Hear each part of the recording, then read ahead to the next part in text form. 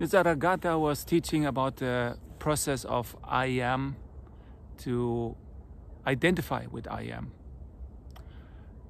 In the West, we did not know much about this whole pure awareness, which was taught in the East by people like Buddhists from Tibet, the Mahamudra, or the Ripu Gita, which talks only about the I am of Shiva. But we have the Gospel of John in the West, and now we have even the centering prayer of Thomas Keating, where we are led back into this pure awareness. What did Jesus say in the Gospel of John? He said, I am the door. I am the vine and you guys are the branches. I am the truth. I am the way. So here 7 times he said about himself, I am words. And the 8th time, he said, before Abraham was, I am. I am, my I am was before the creation of this world.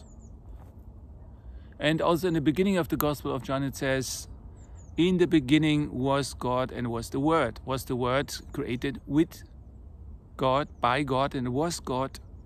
And nothing was created except through this Word. It was like a bad memory. But basically the Word and God was one from the beginning. Can we tap into this I am of Jesus? This is what I use in my coaching as the I am process. I call it I am process. One important part, prerequisite to reach the pure I am, the pure open awareness, is the recovery of the soul. Our soul is shattered and spread out both in illusory worlds of illusions, and true levels of reality. Because we have believed in illusions for many lifetimes, and we have had traumas many lifetimes before us. And now we are here and we try to awake, but we have maybe only 15% of our soul with us. The rest is scattered in the universe. How can we recover that? This is called soul recovery. Shamans offer this. We can offer this today in the West too. The system, how we do it, is called Inner Wise, the sound of worlds. So when you look at the website, they have many tools. How we do it is basically we use intelligent energies, like the shamans use intelligent spirits, in order to recollect your soul. Or we can do it ourselves. When we expand our awareness far enough, we recollect your soul. And when you are recovered, then you can start this I am process, which means that you are here and you live out of this I am. The I am is without content. The I am, the energy of you, is beyond and between your thoughts. It is farther, it goes farther than your body. It goes even farther than the world you see around you. So let's tap into this for a moment. I will extend this energy to you and you can tap into it. So go into the feeling of I am. Don't think about it, just feel a space, energy, identity, a particular light in you which is unique in all the universe.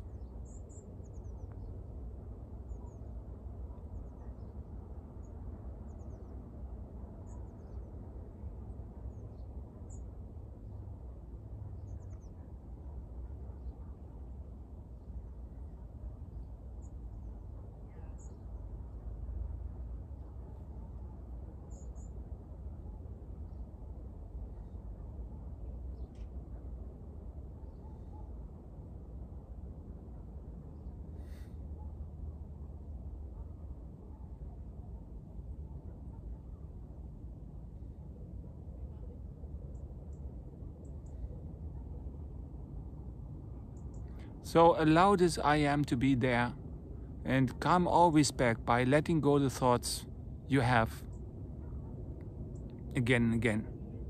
Like the centering prayer goes, you call it also kenosis. When you let go your thinking, the I am has to be birthed in your awareness. Your awareness is widen, brighten. And you feel how it is to be without content, a space, spaceless space, unlimited space. When we talk about you and your vast spirit, we're not saying that anything is separated from you or distant from you. God is still in you and you are in God. And outside of God is nothing. Therefore you can relax and you don't be afraid that you lose yourself in this. Your identity is not based on limitations, but on your unique light, which cannot be replaced in all the universe. So stay in this I am.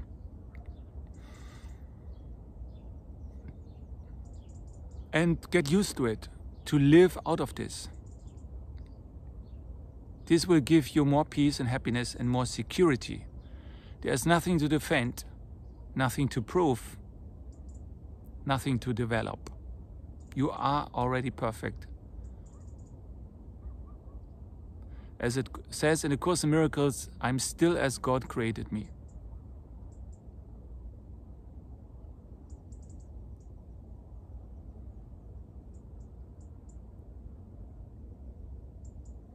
So enjoy this peace,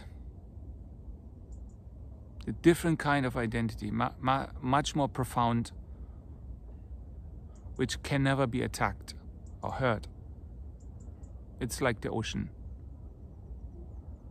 And events and thoughts, feelings cross the surface of the ocean like little waves, but the ocean itself does not change. So, I wish you good luck with your practice. And if you have any questions or need help, contact me.